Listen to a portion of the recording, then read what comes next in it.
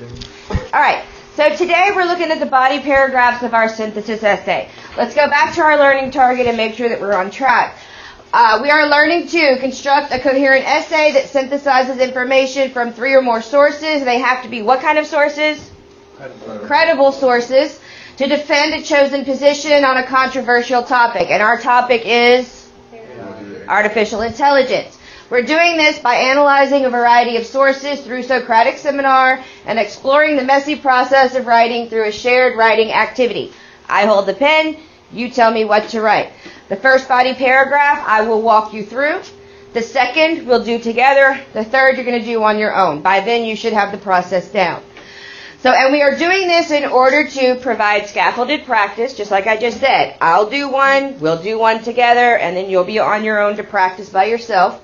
Create ownership and a deep understanding of exemplary writing. We want to make our writing the best it can be. Build vocabulary and rich language, making sure we're not using just simple vocabulary, that we're speaking with an intelligent voice. Provide immediate feedback, not only from me, but from one another during the Socratic Seminar. And create assessment opportunities through the observation of the successes and struggles not seen throughout the independent writing process. I put this one on here for me because I wanted you to see how you're going to be graded for this activity. I'm going to watch this step-by-step process. I'm going to see where you shine and where you struggle. So when we have our next writing activity, I can focus on those struggles and try to help you overcome them before the AP writing test.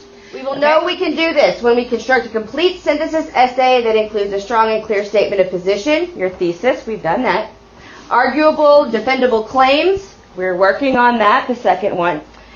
Embedded evidence that supports position and defends your claims. We have learned how to take chunks of quotes instead of using the whole quotation and embed them with our own voice. Let's see, evidence from a variety of credible sources. We've used 4. Proper citations of each piece of evidence, and we have done that. Source D, source F, source E, or we could use the author's last name. Relevant commentary. We're working on that especially right now. Concessions and counter-arguments with thorough refutations. We're going to get there. And respond in full to the given prompt. Let's review our introductory paragraph. We said, the generation primed and ready to run governments, manage businesses, and enforce laws has been inundated by technology since birth. What would happen if that same technology on which they have become so dependent simply disappeared, or worse, tried to take over? Could this generation of humans remain in power without modern conveniences? Would they falter, allowing an opening for a more sophisticated and intelligent form of artificial intelligence, AI, to take control? Kasparov, a chess champion who lost to an AI opponent, believes that technology liberates us from tedious labors, making our lives better and more free, and that's in source A. Okorafor, a science fiction writer, is under the impression that technology keeps us safe and allows for order, from source D. Popcorn, a strategic consultant, holds the dual view that while technology provides easier and faster diagnosis in the field of medicine, we could easily be replaced by AI in the workforce, and that's from source E. Ito, head of the MIT Media Lab, views technology as user-controlled and states that without ethical and moral grounding as part of the programming of AI, technology could amplify the worst aspects of our society, and that's from source C. And that is where we learn to integrate those sources and to embed that evidence. Does technology truly improve our quality of life by making our lives easier and less tedious, affording us more time to ponder and plan for our future endeavors, or does it hinder our development by thinking for us and making us unable to think for ourselves? Based on current opinions of experts from our sources, based on the current opinions of experts in the various fields of technology and in the experience of modern man, AI is seen to improve the quality of life of humans on personal, biological, and professional levels. So we have incorporated all of that evidence, all of our sources that we have deemed worthy of going into our paper, and we have written our introduction. So now we're moving on to the body paragraph. So the first thing that we need to do is state our first claim. And our first claim needs to have something to do with daily life. So we're going to start it like this. In daily life, artificial intelligence works with humans and for humans to help us complete tedious, time-consuming chores and jobs that require more strength, skill, or precision than a human can muster on his own. All right? Look in your sources. Can you find evidence that goes with AI working for and with humans in everyday life? Source D. And what in source D? It says created by Isaiah something engineer. The robots have rotating toes to enable them to do the job of 4 traffic lights. They are also equipped with cameras that record and monitor drivers. These robot traffic cops work around the clock and are being led by robots. Okay, robot traffic cops. And how did they help? They direct traffic. They direct traffic. And who are they keeping safe? The people, the drivers, the pedestrians, yeah. Remember they said they get ran over. Yeah, if it wasn't for them. Right. And a little background on this, there's a school on that street, and their bus stop is across this road from their school. So most of these are school-age children that were crossing the road. What other source can give us? Source A says, we use machines to make new things, solve new problems, and create whole industries that we can't yet imagine. He uses the chess, because the author was the person that played against the AI chess game. Okay, and what does he say positive about it? He also mentions later on that because of this, you can use AI to, he says, liberate us from tedious labor. Liberate. Okay, and that was one thing that we even said in our introduction. Is there another source? Remember, we need 3. Source E. Source E. Translation apps are on the verge of making real conversations flow around the globe. Watson, the IBM supercomputer, may have saved a Tokyo woman's life, diagnosing her with a rare leukemia. All right, so we have 3 different sources.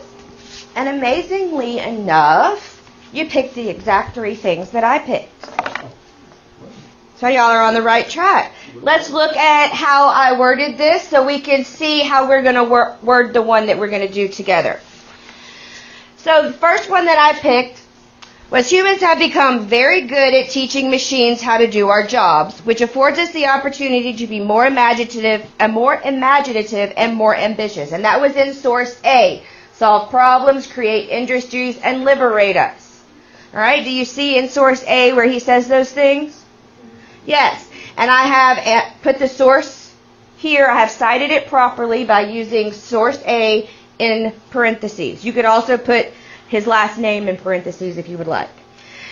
And then my commentary, we have to explain why we think this. Give some real-world examples. Boring and messy daily chores like vacuuming and cleaning a kitty's litter box can now be outsourced to robots like the Roomba and the pet-safe, scoop-free, self-cleaning litter box. So your commentary needs to provide direct examples and explanations.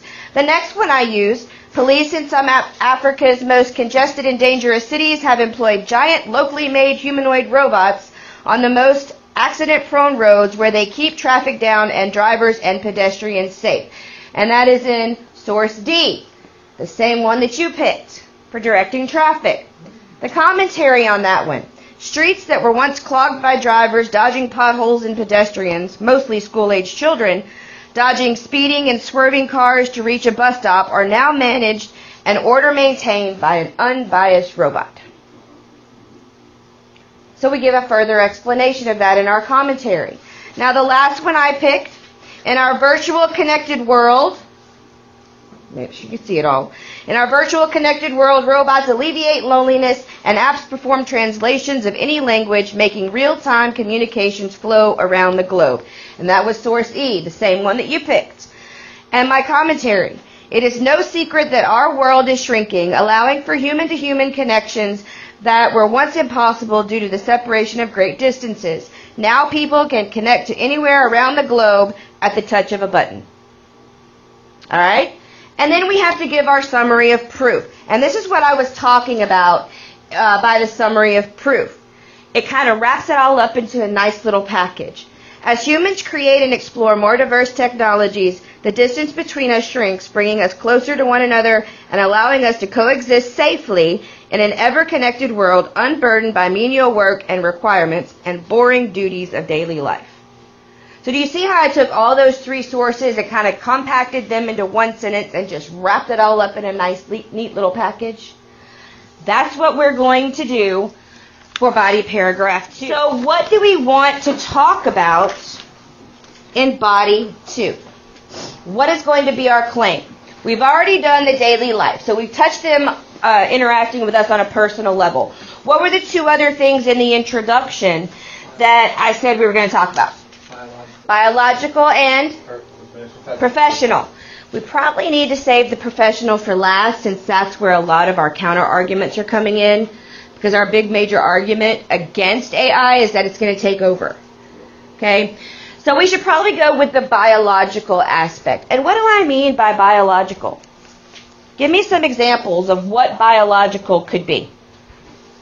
Like you said, faster diagnosis in medicine. Faster diagnosis in medicine? What else? Look in your sources and see where they talk about the body and the mind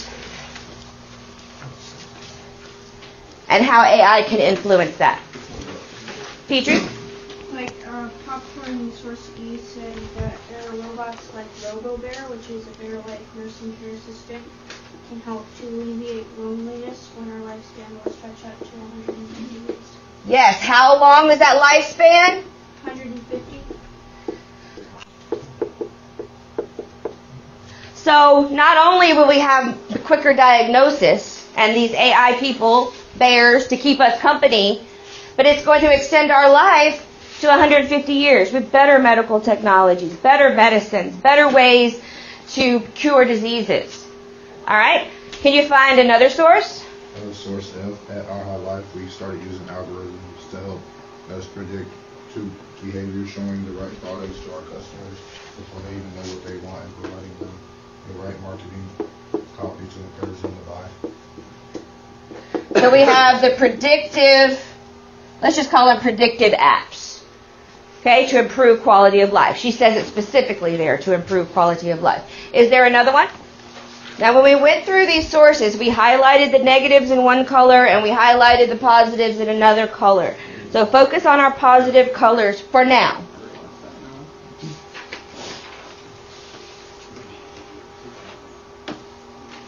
Source C, about the robot traffic cops, how it said these robot traffic cops work around the clock and are beloved by locals and don't accept bribes. Okay. Yeah, we can't work around the clock because we'll get tired and fall asleep. Now, which source was that? I think it was C. Well, yeah, D. So we can start this off by notifying a change of direction. Not only is AI helpful in our daily life, but it is also what? Biological life. Well, that's life. It's also helpful biologically. With like mental and physical health. Instead of health, could we say well-being? Yeah, that's awesome. Okay. So not only does AI help in our daily lives, and that says we're off of the daily life topic, we're moving on to something else, but it also improves our, did you say mental and physical? Yes. Mental and physical well-being. Which piece of evidence would you like to use first? Which source? Source F? All right, so we need to come up with a statement about what source F says. And remember, we don't want to just quote the whole thing. We want to include the important parts mixed in with our work. We're going to open that. We can open it with the quotation marks. Predictive apps do what? Help save time and make more discerning purchases. Help save time and make more discerning purchases. Now, that's the opening of our sentence. What can we say in our own voice to tie it back to mental and physical well-being?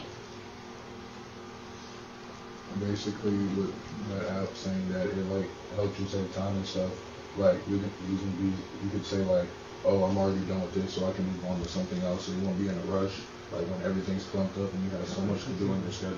You wouldn't have so much stress. Yeah. Less stress, time. Relieving stress from the... Okay, now, we need another word for many. We need a better word than many. Can you think of a better word than many? Various. What do you say? Various, multiple. Another word than many. Various, multiple, vast. There's also plethora, myriad. I said plentiful, but that didn't sound right, so I didn't say it long enough. Okay, so which one do we want to use? Vast, various, multiple, plethora, myriad. I like plethora. Plethora. From the plethora of choices available to modern consumers. And that is from source what? F. So yesterday we got through most of our we do body paragraph. We're working through this one together. We already had our introduction. We already had paragraph 1. Now we're working through paragraph 2 together. Let's revisit this one more time so we are constructed. Let's get back to work on body paragraph 3. We were at our last piece of commentary. And the evidence that we had was supercomputers like Watson make life-saving medical diagnoses like the Tokyo woman's rare leukemia when doctors couldn't. And human companion robots like RoboBear alleviate loneliness when our lifespan stretches to 150. And that was from source E. So as medical technology advances and... Say again what you said? It's like, I think it's just going to expand, like make our lifespan go further because we'll be able to detect things easier. Or a higher survival rate. And humans, pardon? Our lives become longer. Okay. And human lives grow longer. So we have the model paragraph, and it goes through everything that we've already gone through. The topic sentence, all the pieces of evidence, all of the commentary. Look at that summary of proof. And how can you make a summary of proof for this evidence that is similar to the one for body paragraph 1? So guess what we do now? Body paragraph 3. So I've done 1. We did 2 together. So guess what's going to happen next? Ooh, y'all are going to have to do this one by yourselves. So you already have the handout, the graphic organizer that tells you to put your claim first, put your evidence, your commentary, where your summary of proof goes, and all of that. So this is going to depend on you. And this is where our Socratic Seminar skills come in. We've all done Socratic Seminar before. Okay? So we know that we have to talk to each other, speak clearly so everyone can hear us, back up our claims with evidence, and be kind and courteous and not speak over each other. All right? So, you have your handout in front of you. Now it's my time to step back and let you have fun with this. All right. Isn't there, which source was it where it talks about how there's technology takes away a job, but then... the one with the medical... Yeah, like it takes away a job, but then 3 more are created the next day whenever it breaks or something. Is it like source A? I don't think. I think it's source A. There's something in source A. Oh, source E also says it's possible that thousands of us will be robo-replaced Oxford University reports that 47% of workers in the United States will be automated into unemployment within 2 decades. So that's a good counter argument. Yeah, that would be good for the counter argument one. We can do that in the breaking. The one in A is kind of sort of supporting this. Yeah, The good news is, that's why. the good news is that intelligent machines also liberate us from tedious labor, letting us be more imaginative and more ambitious. Although, of course, one person is liberated is another person is unemployed, at least in the short term. I like the, it says, and on the very next day, it probably created new jobs when 3 people were needed to fix it. Like after it talks about how machines have been replacing humans since the first one was invented many thousands of years ago. Oh, where is that? It's a very good one. That's a better thing. Oh. Yeah. Okay, so are we going to use that? I mean, look at. I like that one. Let's figure out what our plan is. Well, we have to say AI, because in our introduction we said AI is aimed to improve quality of life on personal, biological, and professional levels. So we have to kind of restate that part.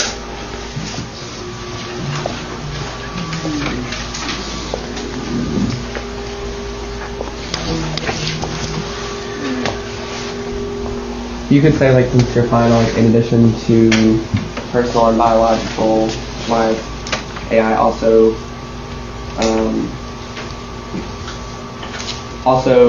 aids humans in their professional life or something like that. Professional, like, that's a professional field. Yeah. Aid humans by creating new jobs to improve. And then kind of causing us to adapt by having jobs. So now, this isn't really a professional way of saying it, but by them, like, taking new, like, they do our jobs for us. Now it's faster, so you get stuff easier.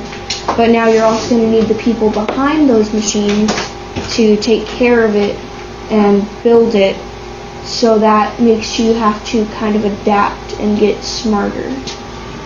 I think it's like that wouldn't be really. You could do that as like It creates new jobs, though. evidence of Yeah, that would be good evidence of Yeah, that would commentary. be good evidence, but it's like this is a really good point. It's like, I think it would be work as well as if you the go into training. like source A, it says like the job, like machines will take our current jobs, but then it says that since we'll be more ambitious, so I feel like that'll open up new opportunities later since the machines are taking care of our old jobs. In addition to biological and personal life, what else you said? Then it also like helps you. I don't want to use the word helps, but like it helps us professionally, like aids us. What was your word? Assist. And then you could say like, to again what she was saying, making us more ambitious and Creative. I don't know if this is all that great, but I have, in addition to personal and biological life, AI assists humans in professional life, making them more ambitious and creative, and allowing for efficiency in the workplace. We like it? Pretty good. All right, what's next? I think here we should just talk about, like how Trevor was saying earlier, how it makes us more ambitious, and like how he said in the claim, and we have to talk about the effectiveness too, Okay. efficiency of it. In source A, in the second paragraph, it says, the good news is that intelligent machines also liberate us from tedious labor, letting us become more imaginative and more ambitious.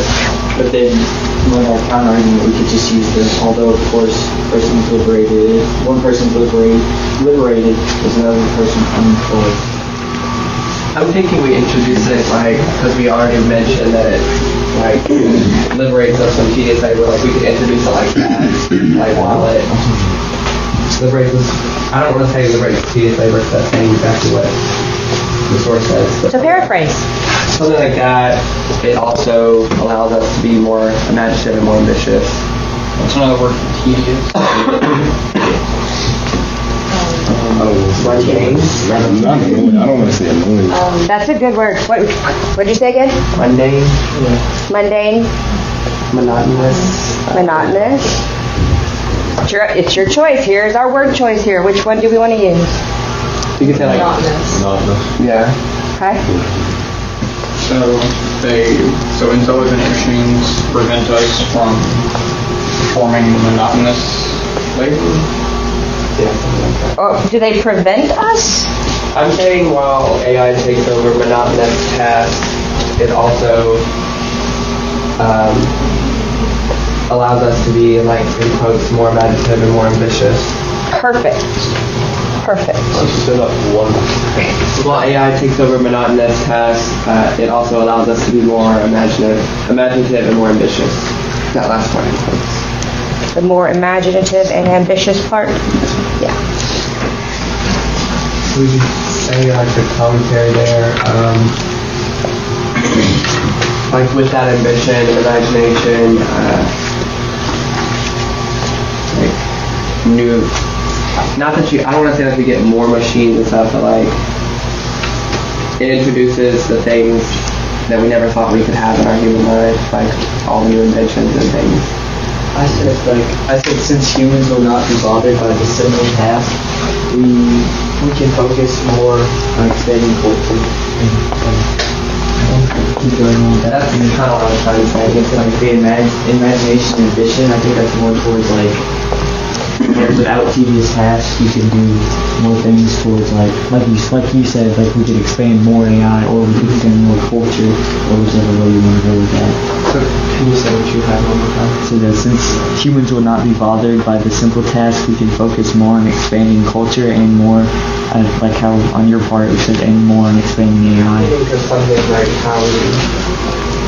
how they work around the clock, so it's something that humans can't do. Like, we can't work on the clock because we need less, and so it eliminates the need for, like, the danger of working, like, in the night or something like that. But I don't know if we already talked about that earlier, apparently.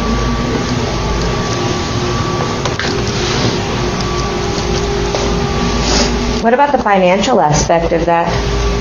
Yeah, that's what I was thinking, because like it'll be money. No, the thing is, like, traffic is lighter, and then, like, what's probably going to keep crime down, because there's giant road out there, you're not going to do stuff around it. So in that area, things will start getting better, and then more places will go up because there's less crime and things like that. And also, how many people would you have to pay to work in a 24-hour period, 8-hour shifts? You have to pay how much? Yeah. You would have to pay 3 people to do what the job of the one robot could do. So how much money would that save? That could be applied to museums and Save money for one. Yeah, so it's like she said in that aspect, instead of the city or the state, whoever pays it, having to pay 3 people X amount of dollars for working 8 hours and 3 shifts, you know, you pay just the electricity basically for the robot, so you're saving money. Well, these are solar powered robots. Oh, then you're not even paying the electricity. So you don't have to pay that, so you have more money. you pay one guy to maintain it, make sure he's clean. Yeah. So you have more money to give towards, like, different things from the state or however you want to work out. So that's pretty much your evidence and commentary all in one then. With the expansion of AI in the professional world. Yeah, that's a good introduction. Yeah, that's good. With the expansion of AI in the professional world, I like that. Humans can what? Humans can focus on Bigger things. Yeah, you could say maybe better. expansion in the areas of economy, what was other that we mentioned? Culture. Yeah. Economy, culture, and Allows us more time to be socially connected. and social connection. There you go. Now, one thing I want to point out at this point, we know that we're going into our refutation paragraph next. Should we just stop it here and jump into the refutation paragraph, or should we put something here about that refutation? You want to lead You want to lead into it. into it. So we would say something like, but, or however, Or we could use the Some people say otherwise. okay, well, I want you to think about it. We'll come back to this little addition that we're talking about later. Now, what I'm giving you before you leave, these are examples of refutation refutation paragraphs and conclusion paragraphs pulled from the AP exam. These scored 8 or 9 on the AP exam. Take these home, look at them, and come back with some ideas of how you would like to conclude this essay and do the refutations in our next paragraph. Understood?